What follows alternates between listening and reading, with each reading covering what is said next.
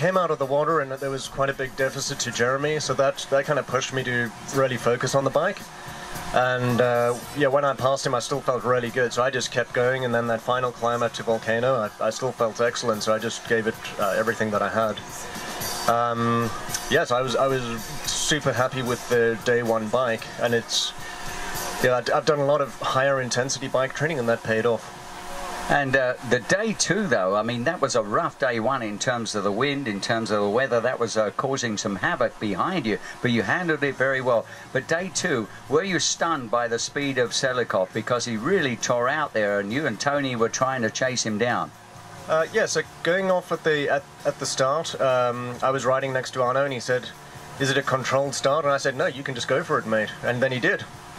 He certainly did. I mean, that was a massive performance. And then, of course, you got him and Jeremy Howard at that point. You had the target on your back, and you knew, as always, it would come down to the run. Obviously, you put a lot of training in. You were telling me, Colleen de Rooick, there was one of the people you had been working hard with there. And can you tell us what was your strategy? It looked to us as though you were thinking of starting steady but then trying to pour it on in the second half. That is in fact what happened, because at one point it seemed like you were giving away 22 minutes in the first marathon, but you knew the deficit was just over 40 minutes. But what was going on in your mind at that time?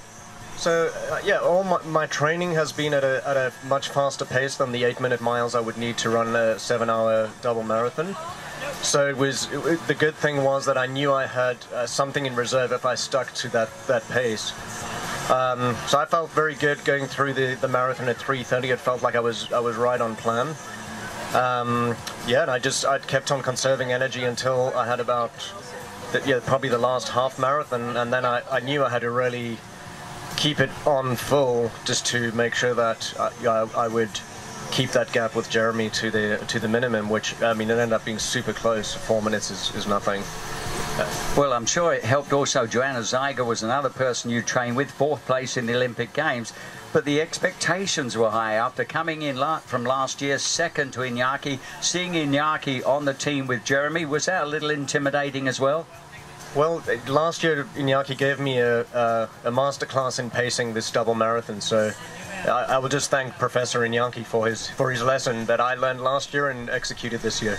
And it must have been really pleasing to have your family here with you to witness this. Moving from a major win, obviously, in Florida, and beating out David Gething there, and David led you on the run. You were 2nd to finish there. Here you're 2nd to finish the run, but after finishing 2nd here last year, you came back with a vengeance. You took a title. It was very, very close, just over 5 minutes. You must be absolutely thrilled. Oh yeah, I'm absolutely thrilled. Yeah, that run is absolutely at the limit. I could not have run a minute faster than that. So yeah, that's what competition does. It really brings out the best in you, and Jeremy really pushed me to do my absolute best today. And I'm sure there's a few people you'd like to thank. Oh yeah, there's, I mean, obviously my family, so my wife Michelle and my kids who are here to support, my amazing crew.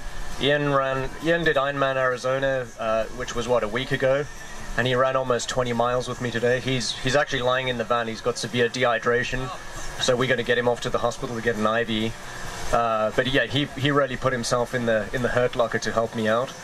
Yeah, we had Kerry and Michael as well.